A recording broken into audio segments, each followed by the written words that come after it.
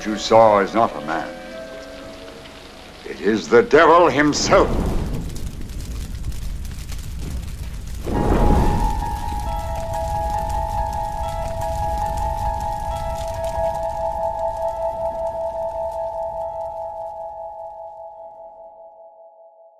The classic Twilight Zone series featured a collection of heinous individuals and complete scoundrels. The villains of the fifth dimension came in all different sizes, shapes, and creepy forms. Some were eerily close to reality, such as the ex-Noxie from Death's Head Revisited, or the wannabe Noxie from He's Alive. But there were also supernatural and otherworldly monsters, such as the gremlin who tortured William Shatner, the infamous Anthony Fremont, and of course, the hungry Canamitz. However, you can't talk about the Twilight Zone's catalog of villains without acknowledging the epitome of evil, the devil himself, or herself. But we'll get to that. As you'd expect from the Father of Lies, each time the devil made an appearance in the Twilight Zone, it was in a completely different form. In total, the devil took 4 different forms in each episode plagued by the fallen angel. That said, what follows is my list of best to worst Twilight Zone incarnations of the devil. Obviously, I expect disagreement with my number ranking. After all, this is the internet, a place where fighting over nerdy pop culture is mandatory.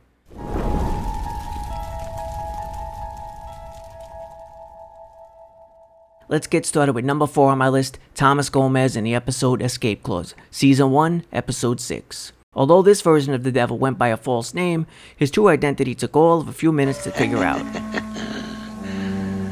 You're the devil. At your service. Thomas Gomez didn't get very much screen time in this episode, but the character actor did chew up the scenery, in a good way. This take on the devil was charismatic, unrestrained, and blatantly shifty. The story was standard. A deal with the devil goes bad, really bad. Gomez's larger-than-life take on the character was fitting for an episode that played like a black comedy.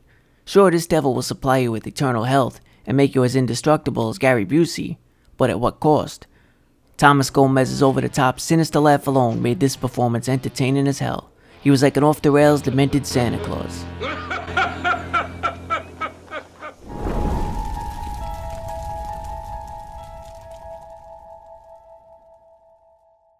Number 3 on my list is Robin Hughes from the fan-favorite episode The Howling Man, Season 2, Episode 41.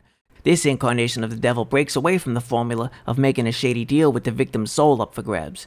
Instead, the devil is inspired by old-school gothic horror. If that's your thing, then this devil is for you. All the elements are in place: an ominous castle, a weary traveler seeking refuge from a violent storm, monks, and of course the Howling Man. For many Twilight Zone fans, this is probably the most popular of the 4 incarnations. In this episode, the devil initially appears as an innocent man, locked away and rotting in a cell. The story he tells is fairly convincing as to why he's imprisoned by the monks. They're mad, Mr. Ellington. All of them. Raving mad. The mystery of this episode centers around who is lying: the Howling Man, who may be the devil in disguise, or the supposedly insane monks. In the end, all the prisoner wants is to be set free. Naturally, when he's released, or should I say when he suckers the traveler into setting him free, his true form is revealed. Thus, Satan is unleashed upon the world yet again. Now, this portrayal of the devil nails the traditional personality traits, lies and deception. It's also a genuinely creepy and ominous portrayal, aided entirely by the haunting atmosphere. Although the episode feels dated for my taste, I understand why many prefer this version of the Twilight Zone devil.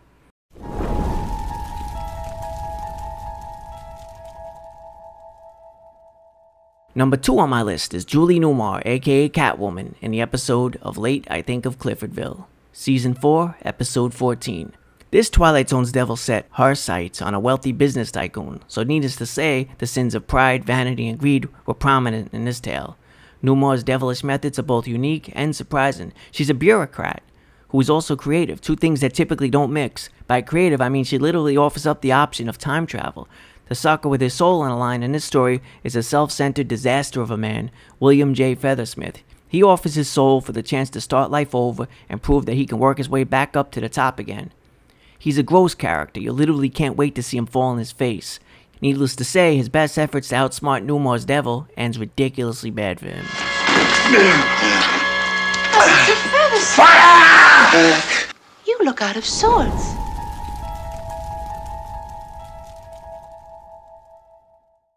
From Catwoman to the Penguin, number 1 on my list, and my pick for best Twilight Zone devil is Burgess Meredith. He played the father of lies in the episode Printer's Devil. Season 4, Episode 9. After all, what good is the soul anyway? It's sort of like an appendix these days, particularly since it doesn't exist in the first place. Well, just for the sake of argument, why do you particularly want mine? Well, for the sake of argument, let's say I'm something of a connoisseur, and you have a very choice soul, and as the vintners say, it's a good year. This episode was about a down-and-out newspaper editor, Douglas Winter. The man is basically bankrupt and near suicidal. He ends up unknowingly selling his soul to the devil to save his struggling small-town newspaper. The devil in this episode takes yet another interesting form. He goes by the name of Mr. Smith, a kindly old newspaperman who just wants to help. Mr. Smith agrees to pay off Winter's debts so he can keep his newspaper afloat. He even offers to replace the linotype operator and work as the sole newspaper reporter. Naturally, Doug agrees, but he ends up getting way more than he bargains for. How many times do we need to see people make the same mistake? Deals with the devil never work out. On the surface, this episode is fairly straightforward, but Meredith gets a lot of mileage out of this classic horror premise.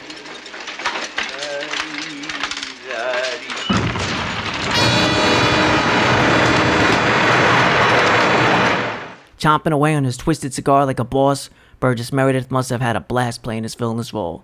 This was his fourth and final appearance on the show, and I'd say he went out on a high note. He portrays the devil in disguise with enthusiasm, energy, and style. You practically root for him to take as many souls as he wants.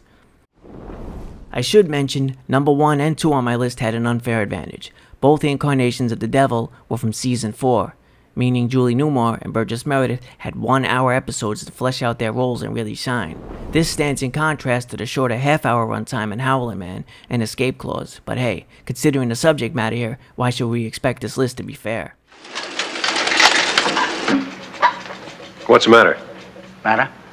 Why did you quit? Finished. That's impossible. See for yourself.